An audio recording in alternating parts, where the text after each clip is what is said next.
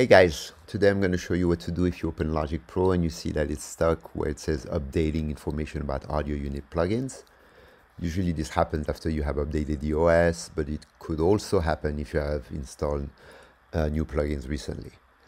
I've watched many videos out there that ask you to delete the audio unit cache or other methods that would take forever for you to fix the issue. I haven't seen one single video that really explains how to quickly figure out which plugin is actually causing the issue and how to remove it from your component folder.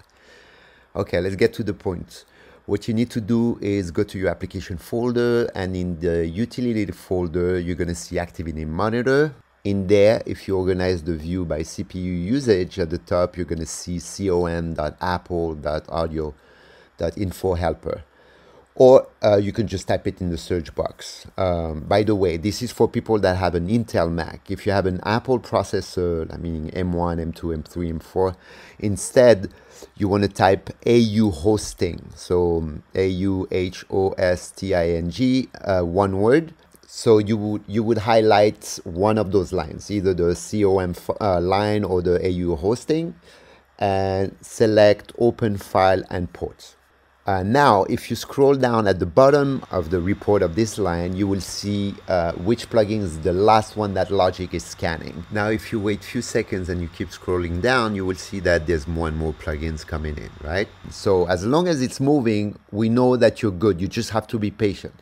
But if you see that it's stuck toward the last line, you just have to read which plugin it's stuck on at the end of the list. So you have two options. Either you go to HD Library Audio Plugins component and delete that particular plugin. Let's say it was the Overkill or whatever that is in the list.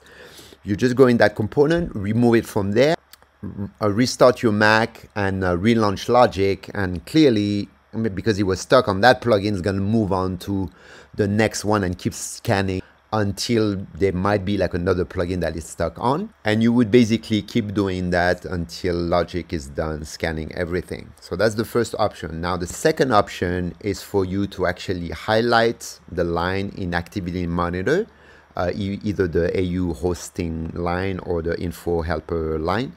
And you would hit the cross and hit force quit. And what's going to happen is that the line will reopen in Activity Monitor, but now it's going to keep scanning for the rest, right? Like, so if you keep scrolling down, you will see that it's not stuck on that last plugin. It moved on to scanning the rest. So in that case, you keep scrolling down and keep waiting, like, to see if some other plugins are done.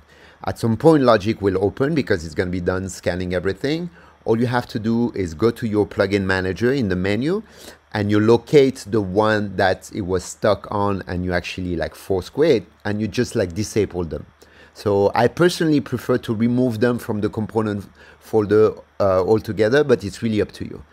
Anyway, you will see that one way or the other, Logic will open. You could also watch the other videos that I made that explain how to force validate like all plugins, but this is basically to show you which plugin was the culprit in your situation and how to like bypass it altogether. That's it. If that was helpful to you, please like and subscribe. Thanks.